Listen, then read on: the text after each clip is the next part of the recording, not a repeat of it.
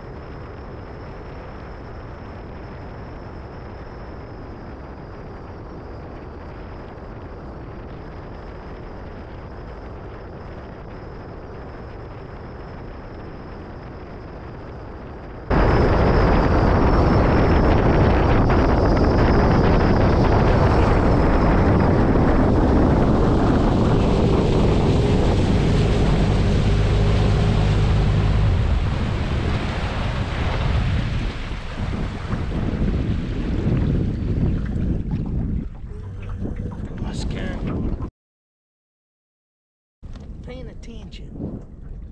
God. Paying attention, man. This being one's way out there.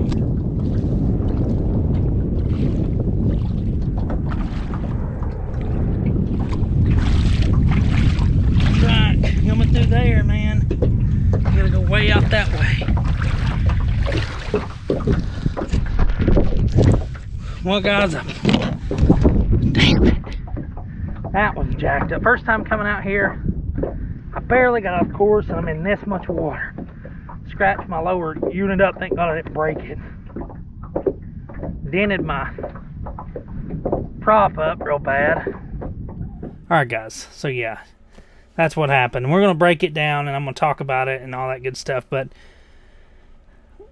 in my mind, when I was going up there, I'm going into a new area that I've never been to. One, I shouldn't have been going as fast as I was, but it also looks like I'm going a little bit faster than I am, but there's no excuse for it. As you can see, I look at my watch, look at my phone, and that shows how quick an accident happens. I mean, guys, what was funny is the whole way up there, I'm like glued to the graph, and then just for a minute, taking off. And it just so happened to be during a really bad section going up through there, but we'll talk about it and what happened, but the whole idea of the boat this year was to get the boat, and I was going to talk about it coming in the new year, and I'm still going to talk about it, but this coming up year is like big time Chickamauga for me. Like, I want to learn Chickamauga, I want to run around Chickamauga. Chickamauga is a well-known bass fishery that is relatively close to me, you know, and it's an area that I don't know a lot about, but I do know some about. I'm starting to learn the river a little bit, but I wanted, with my little boat, I can't run the distance and go to the areas I want to fish. And with a bigger boat, I can do that. That's the whole reason I got that boat this year. Because this coming season, I want to catch a 10-pounder. 2022, I want to catch a double-digit bass. And I so happen to live close to a lake that I can do that. I fish all these years, fishing Parksville, catching littler bass. There's nothing wrong with Parksville. It's a beautiful lake. But I want a big bass. I want to catch quality. I want to learn this river. I want to learn more about the lake. I want to learn stuff. So that's why I got the big boat. So going in and getting the boat, I had the problem with the trim and tail. That was just so happened to me as a problem, and then this happened. And this was a disaster in a lot of ways, because one good thing is I didn't lose my lower unit. I didn't lose it. I could have broke my Skag clean off, and I thought, as you can see in the video, I'm pissed. I'm upset. I'm in like shock. You know, I'm like just like you know, I'm in inches of water. I mean, like from the time I hit, and I'm gonna show a little video clip of where I'm at right now as I'm talking over it. As I come around the bend there, about right in this location, I look at my watch, and as you can see in the video, I'm between the two buoys. You know, you see me come through. I'm far to the right of the buoy. I should have been over more in the middle, but it probably would have saved me. You know, I would have had more time to react. But what happened as I come through that buoy, that part of the river doglegs left and comes around close right there. I hit shallow water and then went through a little deep section and back into shallow water. So my prop hits, I realize it, I throw it into neutral, and then I skim on, I slide on up into inches of water, which when I first hit the prop, I was in inches of water anyway. So and that's it, guy. I mean, I hit that like that. And the thing is in video, and I don't know how much I'm going to show because I'm just talking. I just want to come in here. It's late, and I just felt like talking about it because I haven't talked to nobody about anything. When I hit that and slid up in there, it took me about an hour and a half. I mean, it took me a good hour and 30, an hour and 40 minutes to get my boat off of that. I mean, it was horrible. Nobody was around. I only had a few hours before dark. This was more or less in the video, if I put the part in where I'm talking the first of it, this was just an exploration video for me. I was going to try to catch some fish, which I do catch a few fish, and I'll put that at the end. So there's kind of a positive part there. But I just was out looking and figuring new areas out and just getting comfortable with the area that I was going to and wrecking, obviously. But it could have been worse. I mean, I could have, if I would have clipped that and hit that real shallow before clipping that first part, I mean, there's no telling what could have happened. I could have hit that and been in inches of water and just slid up and stopped and flew out of the boat, or, you know, something bad. You know, broke my lower unit. The worst would be coming out of the boat because, you know, it's horrible to be ejected in the water, but it's horrible to be injected in inches of water. That could have, I mean, who knows what would have happened to me. But, yeah, it just is horrible. So I hit the part there. I hit it. I did not tear my lower unit off. Thank God. I didn't tear my Skag. I don't know how, but it didn't tear off. It did rip a lot of the paint off of it and everything, which is not a big deal. I can touch that up and make it look new again. But I had a stainless steel prop on there. Now, I mean, it beat it to hell. It's beat up. I'm going to have to send it off and have it repaired because it's like a $500 prop. That's going to have to be repaired. But in the process, I took and went and got a I can't think of what they're called. They're like a little meter that you put on so you can it tests roundness, like how round something is. I can't think. I could show a picture of what it is, but I'm about 18 thousandths of an inch off on my prop shaft. So that means I bent my prop shaft. Now, I've watched videos and seen other people do it. They'll bend their prop shaft back, like they'll bend it. They'll take like a jack and they'll bend it back. And I thought about that, but something really weird is I'm 17 thousandths of an inch off, and then I'm like 22 thousandths of an inch off. So, like, if I go here, let me grab this right here so I can explain. If this is my high point right here, and the bottom part of it is my low point, if this is at 17 thousandths and this bottom part is at 0, so when I go around, that's 0 and that's 17 thousandths. When I go 365 degrees, I'm at like 22 thousandths.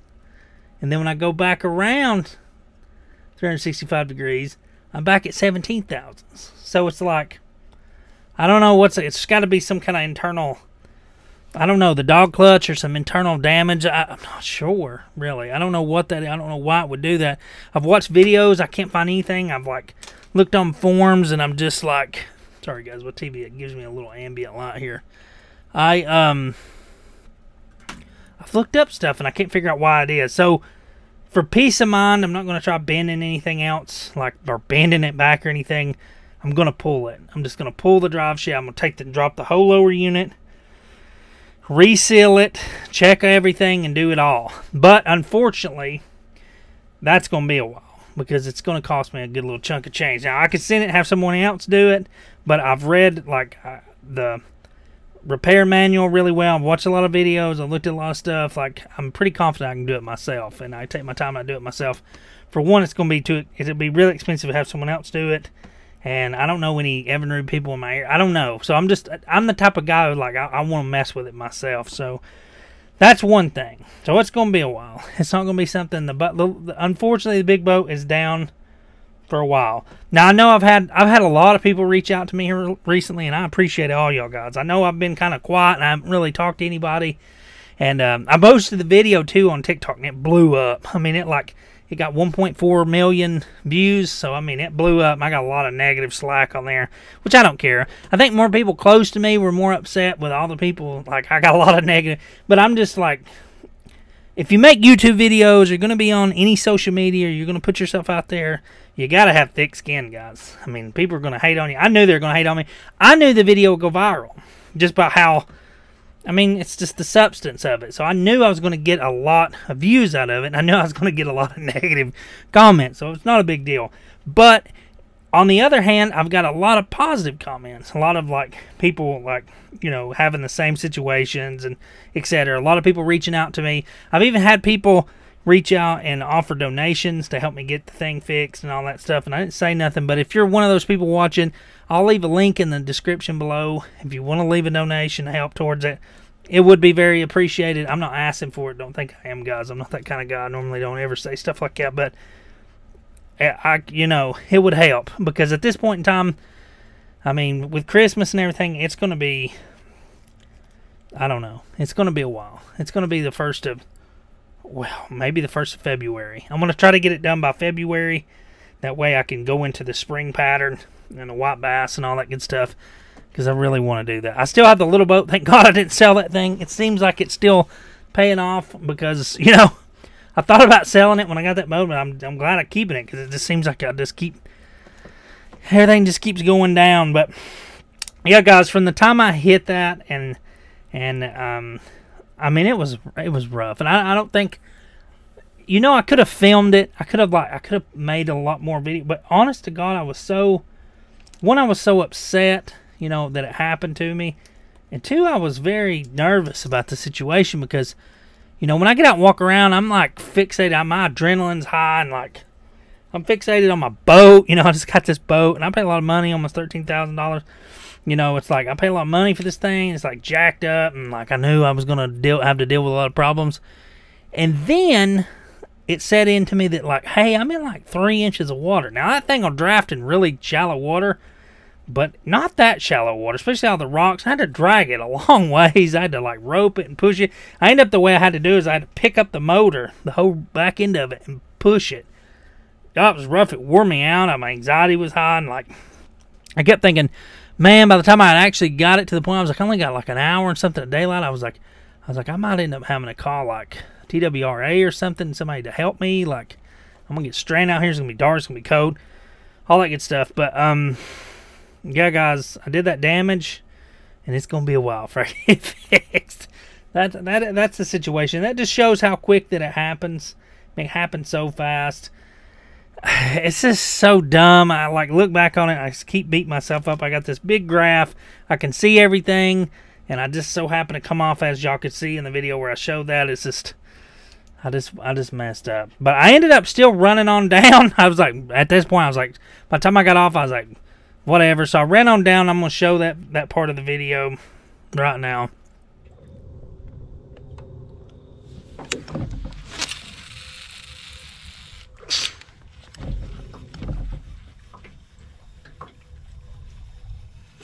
There's one. There's a good fish. I think. It feels okay. That's not a bad little bass.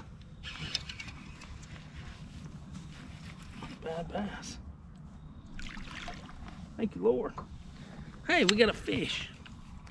So I'm sitting here just being like, I'm just winded and wore out. Just kind of feeling over it. But we got some nice little largemouth. Look at that guy. I wasn't even recording there. Of course I wasn't. Of course I wasn't recording. Why would I be? Nice little bass. Sorry, guys. I'm wore out, man. I'm upset. I'm sad. Nice little bass. Let's let him go. See you, buddy. I am wore out.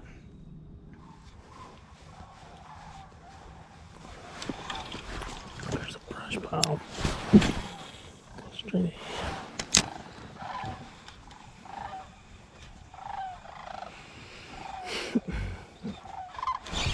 I got hit by something. There he is. Look at that skipjack. It's a good little fish, whatever it is. Try not to lose him. It's a skip. Yeah. Bunch of big old skipjack up here. It's a big one. If you get them up, well, they just start going crazy on you. They just go crazy. Big old skipjack, big old greasy skipjack. Let's let him go. Kind of what I thought he was. After catching that other one. Alright guys, so we were still able to catch a bass. I caught a bass like right after that. He's a little bass, but I caught a bass and a couple of skipjack. So I was able to put a couple of fish in the boat. It wasn't like a great day. I mean, it was a horrible day actually, but it is what it is. I still went fishing. After all that, I still went and caught a couple fish because I was like, man, I'm still out here. I was like, I got an hour or so. I might as well hang out. I ended up getting a really pretty sunset, and that's it, guys. I came back, and it's just one of those things that, like, now I know that area. I know where it's, like, dangerous, like, where to pay really close attention, and it just gave me a more broader aspect of, like, it just happened so quick. It's just like anything else, and I know that in life. I've been in car accidents. I've been in loads of different situations. It's just a little humble reminder that it's like God will pop you on the head every now and then and be like, hey, man, you're immortal. You got to watch out. So it is what it is. And I'm upset about it. I still am. I think I'm going to be for a while until I get everything fixed. It's going to be a big pain in the butt, pulling everything apart. It's going to be a new experience for me. But from all the videos I've seen and all the service manual and all that stuff, everything feels pretty comfortable. I think I can take care of all of it. Going through it, I found a good website with really affordable parts and all that good stuff. It's going to probably run me around. It's not going to be cheap. I think after parts and to the end, I'm probably looking at about $900, $850. That's to pull it, and I mean we're talking everything from lube to everything.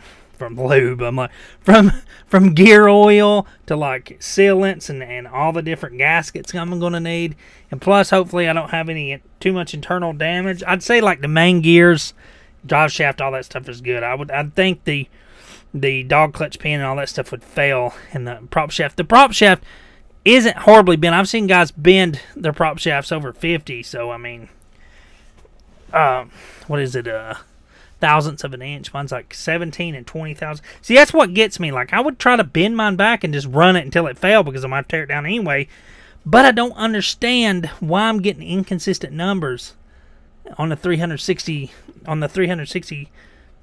turn like that from all the way around. Like, why I'm getting two separate numbers. And I thought, well, maybe the meter would be wrong, but why would the meter couldn't be that consistently wrong? And it doesn't matter if I go this way or that way. It just, I've cleaned the surface and made sure all that, and I've moved it in different locations. It doesn't matter. It still shows an inconsistency. It'll go from like 0 to like 17, and then if I go back, it'll go back to 0, back to 17.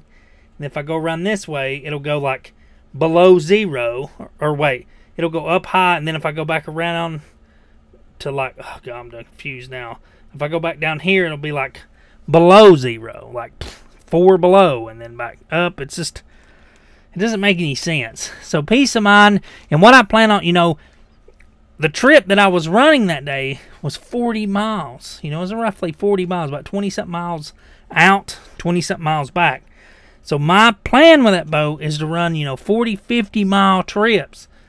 I can't do that with an I got to make sure everything's right. You know what I mean? Like, everything's got to be right. I've got to pull that thing apart, take my time, put it back together, and make sure it's spot on. Like, I can't have any problems, period. Not when you're running 50 miles on the river like that. You got to make sure everything's... And I might go farther than that. You know, there may be days I go 60, 70. So I was testing how much gas.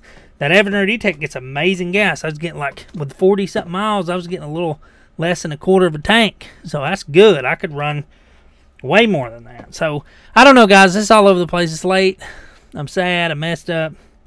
It is what it is. But if you reached out to me and said anything nice or anything, even, you know, whatever you said, but for those who said the nice things and reached out to me, checked on me, asked if I was okay, I appreciate y'all guys. I appreciate y'all guys. This isn't like, and earlier, like I said, the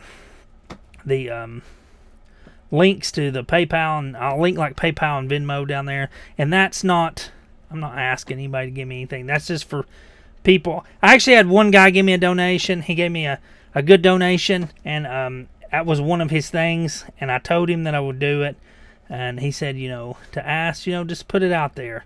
So I did it for him, and I appreciate it. I appreciate it, and I appreciate everybody. I appreciate you just watch this. I appreciate a thumbs up. You know, my idea, you know, I was going to make this at the end of the year, but if you made it this far, I appreciate y'all guys. And like I said, at the end of the year, I was going to make a video. We're going to catch a 10-pounder this coming year. I'm going to fish that area, and we're going to get to 11,000 subscribers. And I've got to do it with y'all guys. Y'all guys are the only ones that we can get there with, you know. So just hitting that like button and, you know, commenting and even sharing the video, which I never say because I'm a pretty humble dude. You know, I'm the same guy in real life as I am on here. I don't fake anything. I don't try to be something I'm not. I am who I am, and I try to be as 100% realistic as I can. Little shout out to Realistic Fishing, as I can be. So I appreciate y'all guys. I really do. I appreciate y'all. Y'all keep me reading through all those like horrible comments, like the people that are nice and like generally nice and like understanding. It's good to see that when you're down, and when like having people reach out and be like, hey man, you okay? Or like, I know you're upset and etc. It is nice. That's nice. That's stuff that like it tears at your heartstrings and makes you feel better, especially when you get kicked in the teeth. Because it sucks, man. Paying like, you know, $12,000, $12,000 plus dollars, almost $13,000 for a boat, and really loving it, and then going out and wrecking it is a horrible feeling. It is it's a big kick in the teeth. I've been upset about it, but it'll be okay. I remember my daddy used to say, he'd say every now and then, or how would he say it? He'd say every now and then in life a horse is going to come along and kick you in the teeth. And he'd be like, you know what you got to do about it? And I'd be like, what? And he'd pull his teeth out and he'd smile. He said, you just got to smile about it. Keep on living. So that's what we're going to do, guys. We're going to let a bad situation keep us down. It may take us a little while to get back up, get everything situated, but it will happen. I will get it done. I'm going to have to go and take and fill the gas tank up in the boat, and then I'm going to probably take it back up to the lake and winterize. I wouldn't even plan on winterizing it because I use it so often, but I'm going to winterize it and then park it for a while, and then I'm going to have to go through all my parts list and start breaking it all down what I need. First I got to pull it, get it all done, and I may, since it's going to be so cold when I start working on it, I'll probably do it in this room. I'll work on it in here, but I appreciate y'all for watching. I appreciate all y'all guys. I really do. I love y'all guys. Y'all guys are awesome. I hope y'all have a good Christmas. We'll be back far before Christmas is over with. We'll be back. I'll make a video here in a day or two. I'm going to take the little boat out. I've got to get the big boat situated, get the gas and stuff like I said.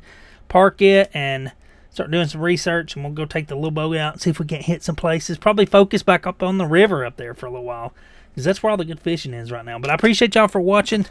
Thank y'all guys. Thanks, guys. And as always, I'll see y'all guys later. Y'all guys take it easy. See y'all guys.